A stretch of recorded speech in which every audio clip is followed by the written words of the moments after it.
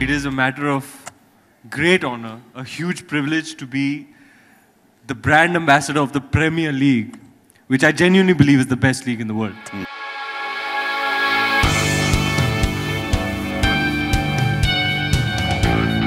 The sheer entertainment value, man, just, you know, from just watching it. I've been into Premier League football now since the turn of the century, almost like 17, 18 years now. Hooked the minute it started getting telecast in India. And I watched my first Premier League match where I met you a day after. We just showed the video. Yeah. It's the stuff of dreams. It's like straight out of a script. I'm watching Arsenal-Liverpool at the Emirates. You have that kind of a humdinger of a contest. I could not have asked for more. So many goals. I met so many of my footballing idols. I met Sadio Mane, Patrick Vieira. I was like jelly when I met Patrick Vieira. I was like, hey, this is Patrick Vieira at the Emirates.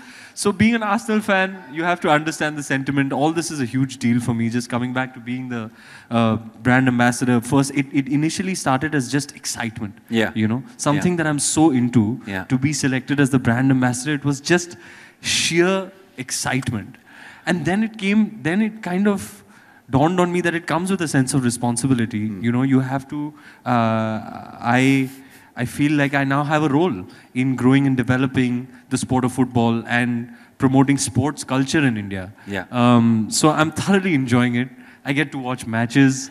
You know, I get to be a part of these wonderful initiatives like the Premier Skills Initiative. Which you saw today, yeah? Yes. I get to meet these legends.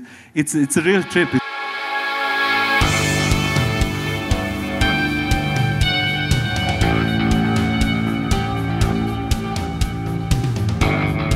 Today was a wonderful experience. We engaged with children, myself and Nemanja Vidic, at Andrews Ground. And there you sort of saw the vision actually transpiring, right? At its very core, you want to get young people engaging with football across the world. And football being the beautiful sport, the one that binds the whole world together, transcends boundaries, transcends cultures. It's a language people speak across the world. It's almost, I don't even know what to call it. Is it a language? Is it a religion? Is it an emotion? Football is this amazing thing, you know. And to encourage young people will, you know, that sustainability factor will be on an overarching level. You have a lot of young people now in India there are so many more football fans in this generation, you know, because they've had access to that.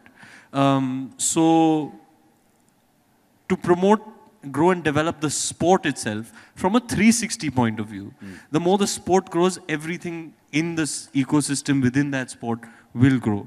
And like Vidic very rightly said, he said the first thing, forget technique, forget everything. First, show kids how much they can love and enjoy the sport. Smiles first, you know.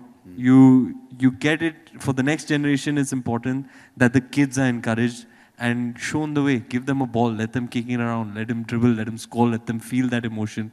Let them become fans of football.